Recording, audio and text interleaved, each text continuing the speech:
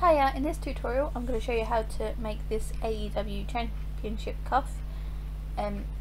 So it's quite simple to do. To start off with, I actually just drew the outline of the AEW Championship belt, and I'm going to use one of these aluminium trays to actually make the plates of it.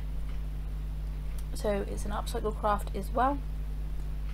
So I'm just going to cut out the bottom part because that's the most flat part, and I'm going to use that.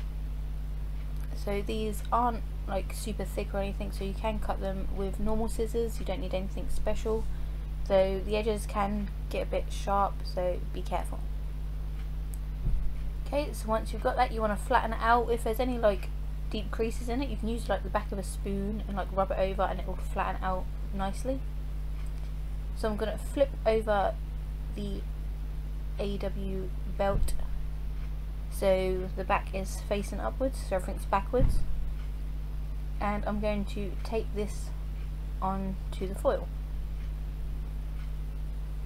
just to hold it in place, and then I'm pretty much just going to be embossing the details onto it.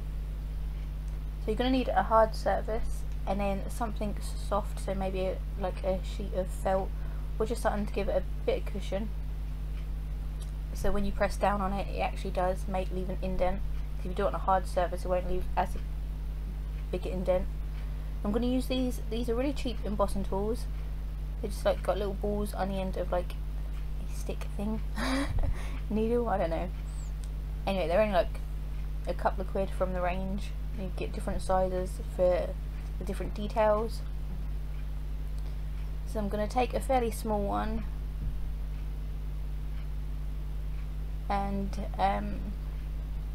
I'm going to start off with the outline of the main plate. So I'm going to gently press down. You don't have to go super hard with it, but I'm going to press down and just follow the lines round, and then when I flip this over, you'll see it's actually dented it, so it actually sticks up from the back, so it's a bit more 3D. And I'm basically going to do this for all the little details. So I'm doing that, I'm filling in the AEW as well, and it will take time, and you can do this exactly the same way but on a larger scale to actually create a real life-size replica. So you can see this is what it looks like when you turn it over. And if you get like a really small embossing tool, you can actually go around the outside on the other side of it, and it just defines it that bit more. Also, if you don't have embossing tools, you can actually use a pen that's like run out. So if you've got like a biro pen and it's got no ink in it, you can actually use that in the same way, because that works just as well. So you don't actually need these tools, but they're really cheap, so it's, might as well get them if you can find them. So I'm going to do the championship plates and everything now, fill in all the other little details. There's quite a lot of detail in this, so I couldn't actually do everything on this small scale, but I've done as much as I could. And then again flipped it over and then just defined some of those details. So once you've done that, you can then peel off the tape. I just used masking tape, not actually proper sellotape, so that's easier to peel off. Then you're going to cut round the outside of the plate, and then again be careful because it does get sharp.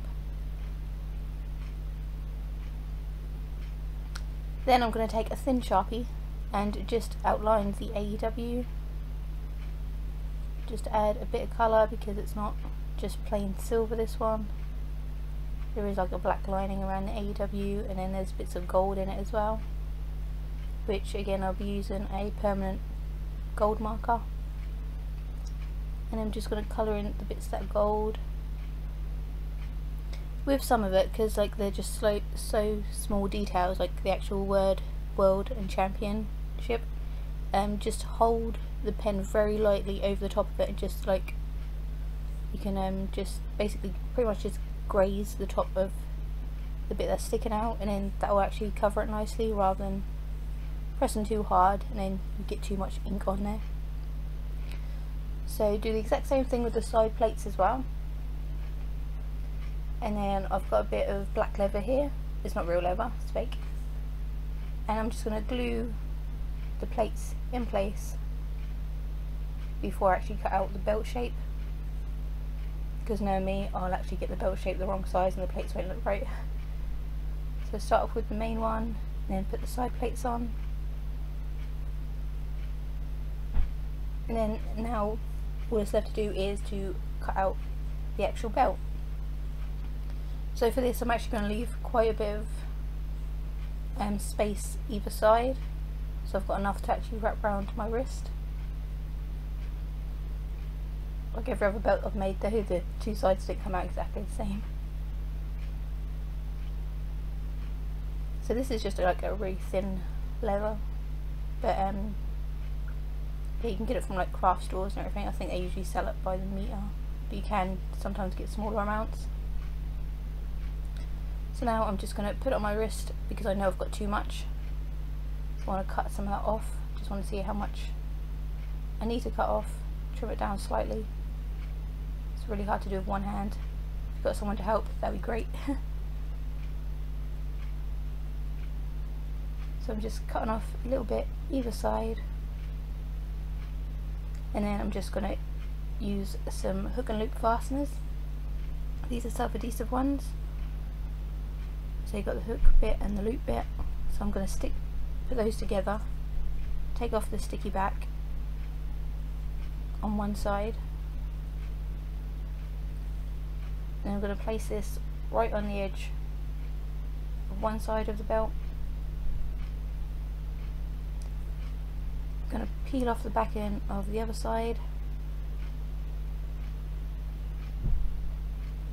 and I'm going to wrap it around my wrist so it's the perfect size for me,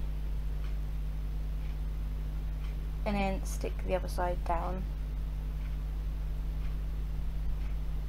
Sorry it keeps going blurry. The autofocus was off, so I don't know why it kept doing that.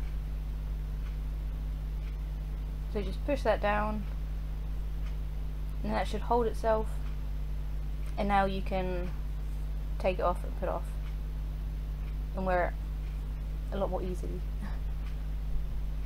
And that's it, you're done. So thanks for watching.